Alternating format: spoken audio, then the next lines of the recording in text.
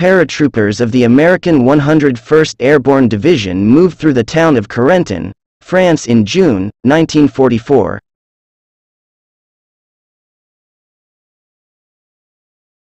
German forces surrendering in Saint-Lambert-sur-Dive, France, on the 19th of August 1944.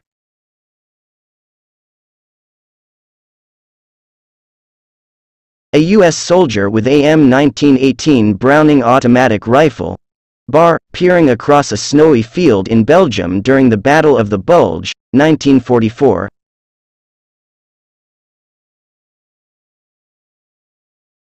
A soldier of 1st Battalion, Rifle Brigade, UK 7th Armoured Division firing a 2-inch mortar in northwestern Europe, on the 31st of December 1944.